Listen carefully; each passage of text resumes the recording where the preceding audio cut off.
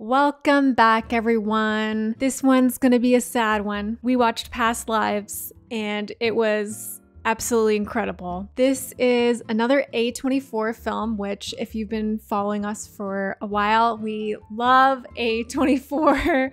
We were cheering for Everything Everywhere the whole time during the Oscars. Everything everywhere, everything everywhere, everything everywhere.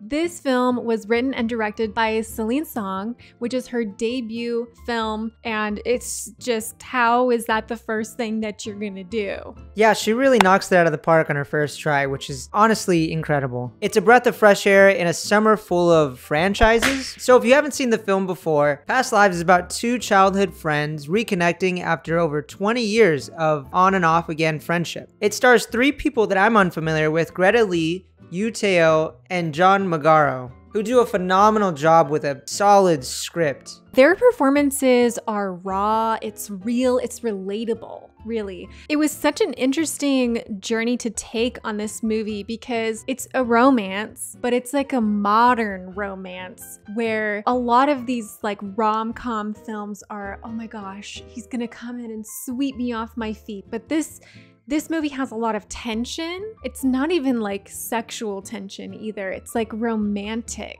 tension. It's like, will they, won't they? But it's in such a new way that is just so encapsulating. Like, it's so good. This movie is very much a modern movie for modern audiences. I think it takes all the tropes of old romantic movies and puts them into society today with our technology and our social norms. And it puts a kind of a mirror to that, which we'll go into later. Yeah, and with that, the characters are very, very mature. These are very healthy relationships that we're seeing. There's healthy boundaries. There's even healthy like self-realization of where you are as a person in your relationship.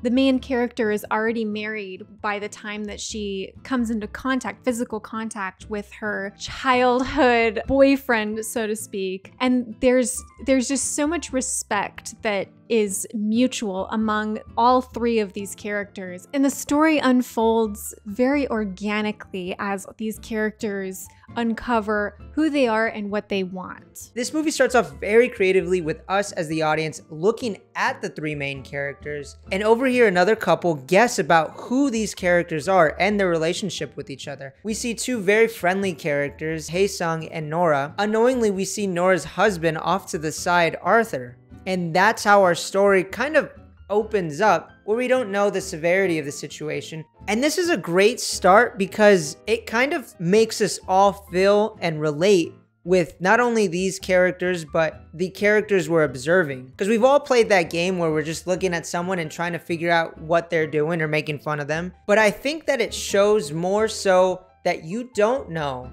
what other people are going through. And a lot of us make assumptions or guess what's going on. Overall, the movie is quite minimalistic, and I love that. It really reflects a lot into everyone's like everyday life. There's a lot of empty space. There's moments where there's no dialogue and the characters have unspoken moments between each other. For example, at the end, when we see Arthur and Hae-sung sitting at the bar together, there's tension between them where you can tell that they are jealous of one another for being able to be the person in Nora's life at different points in time. There's also a lot of unspoken moments between Hae-sung and Nora, but those moments are very beautiful. There's always really good lighting. There's happy people around them. There's always couples that are in their own little bubbles that are passing them in the background. The movie always puts these little things in there to just make you understand exactly what you're supposed to feel in those moments. It's almost like they're teasing Nora and Hae-sung, saying that everyone else around them is in love, but they can't do it. They really romanticize New York in their setting, but what they also do is they show a lot of reflection and water shots.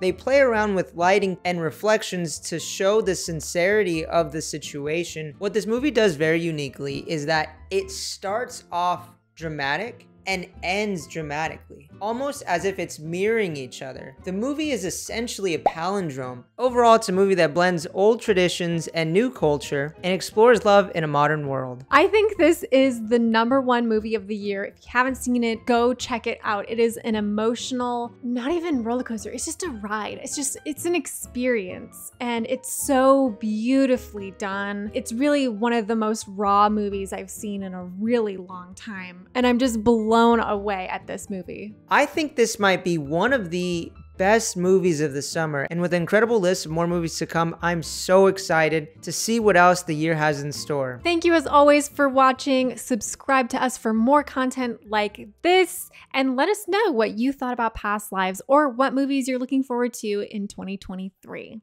I'll see you in another life. What if this was our past lives and we're actually in this moment together and you're meant to be on our channel as subscribing? Nice. Want you to stay.